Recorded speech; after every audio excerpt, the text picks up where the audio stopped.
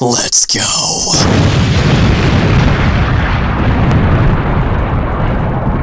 Hello there, everybody. This is Mark, and I'm here, surprise, surprise, to talk about Monica Rial's utter stupidity, as well as Jamie Marchi's utter incompetence. Let's get into it. Okay, so first of all, this initial screenshot. Since I've been blocked by the majority of these people, I've been looking their stuff up on mobile Twitter and have been screenshotting it and stuff like that. So yeah. So let's go on ahead and just get into this proper. So as you can see, this guy is going after Yellow Flash. Apparently, the first thing I see in my YouTube feed this morning, and I'm not even subbed to them. What is with their constant use of using Bulma in all of these thumbnails? And the text used is such clickbait in nearly every vid they do. Clickbait? As far as I'm aware, the screenshot the thumbnail that they were using was for Flash's video. It says they want blood on it. Okay, so I managed to find it. So yeah, so this one here is, you know, about Flash is essentially saying that now they want blood. The thing is, that's not clickbait. That's not clickbait in the slightest. Clickbait would be if someone clicked onto the video and what happened and what it said in the title had nothing to do with what was in the video. So that would be like if in one of my Yu-Gi-Oh videos I put something along the lines of like, you know, I'd put like, I don't know, Yu-Gi-Oh! Zexal sucks, or something like that. I'd put, like, if I put, like, in a thumbnail, 5 reasons why Zexal sucks, and the entire video was me praising Zexal about how amazing it is, apparently. That would be clickbait. Legitimately misleading your audience by your thumbnail descriptions. And a woeful difference between the content of the thumbnail itself and the content of the actual video you're presenting using the thumbnail. So, yeah. Clickbait? Not clickbait. And to me, this video is not clickbait. Especially the thumbnail. But it gets even funnier. Sorry, just saw my email. But it gets even funnier. So, let's go on ahead and go over to the next So let's go on ahead and get over to the next screenshot here. Here's where Ronica goes crazy. Let them use the image. Makes it that much easier to get it taken down. Now I'm gonna get into my opinion on this in a minute. But suffice to say, there's a lot of issues with this initial statement right here. In all honesty, I thought that whole Vic situation had already died out. Pardon me. Yeah, about that. If anything, it's only just begun. If anything, it has only just begun. The trial has officially started, and it has been glorious to watch so far. But anyway. Nope, still going. For what it's worth, I think you're an outstanding actress. Thanks. Do you think you stand a chance? Excuse me? Do you think you have a chance to win a case when your evidence is non-existent? Like Jamie was asked, did he do it, yet she threw the guy out. You so-called survivors shouldn't attack people when they just ask. I'm a survivor. Lol, who said that's what... here's Jamie, my legal knowledge is malarkey. Right here. Lol, who says that's what he asked? You guys gotta end this. I'm tired of anime weeb stuff trending on Twitter. Just have a massive something that's really gross and let all be forgiven. So no one said that's what he asked, and people are just continuing to make stuff up. Sounds about right.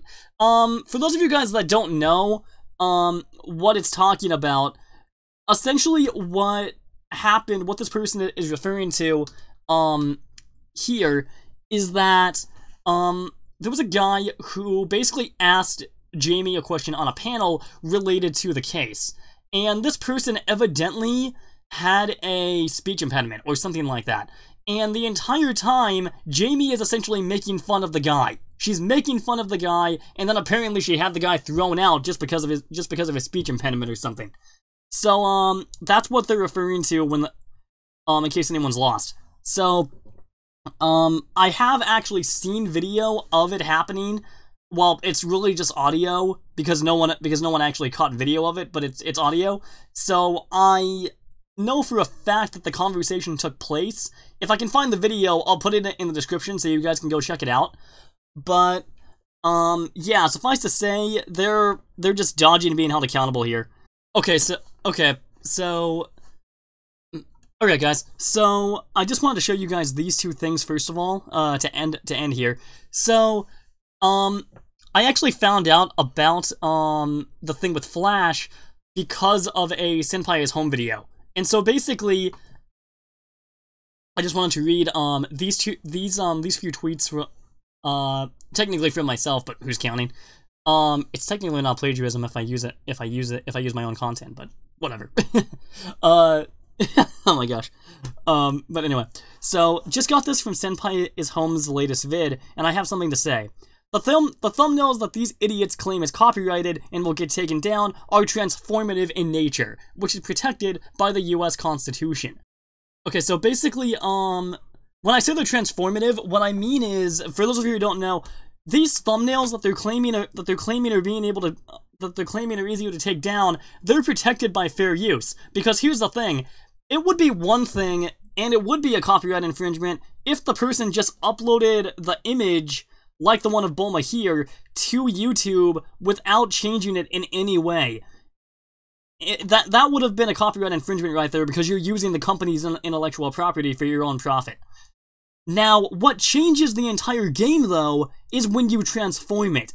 And what I mean by that is either by cropping it, by adding text to it like Flash did, by color coding it, by doing something different with the material to make it stand out, and to make it differentiate from the official image. And so, yeah, so Flash's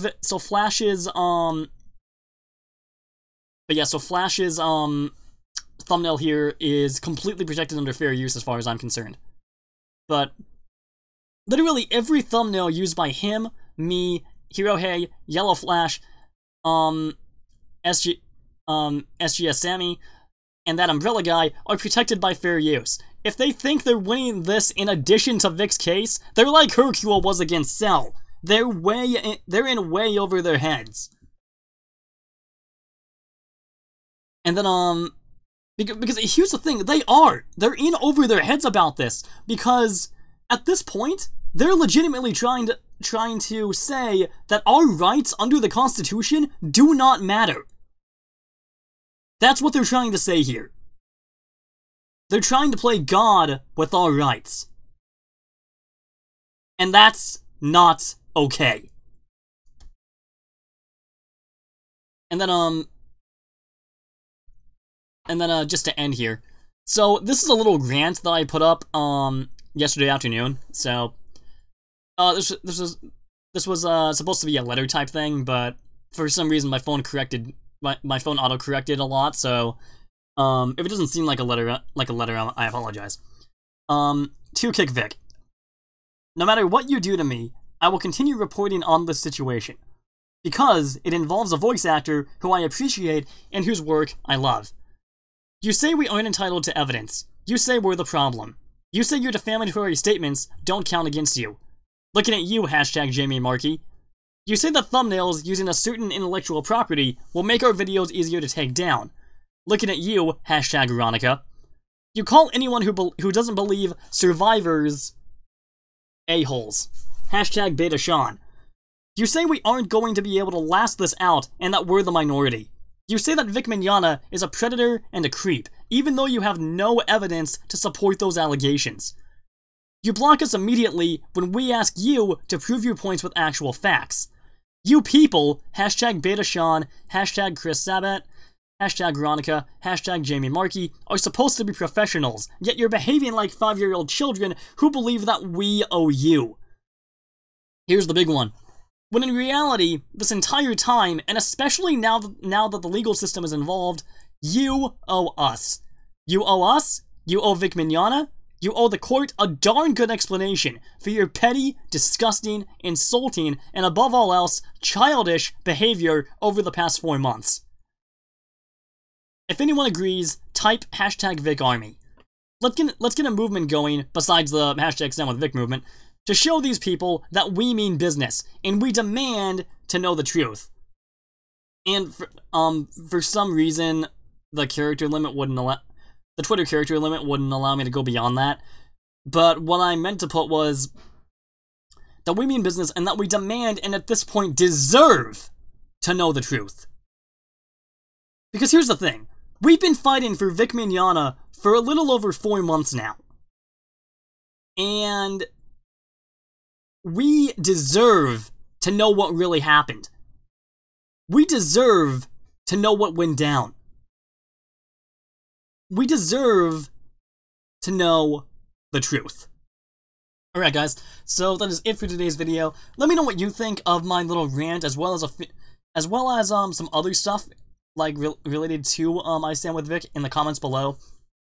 Let me know what you think about the whole copyright thing. Like, am I in the right? Am I in the wrong? Let me know your thoughts. If you liked the if you enjoyed the video, feel free to give it a thumbs up, and if you didn't, feel free to give it a thumbs down. All I ask is that you give me your feedback so that I can better my content. Alright? So thank you guys so much for watching, and I will see you guys in the next video. God bless, and catch you later.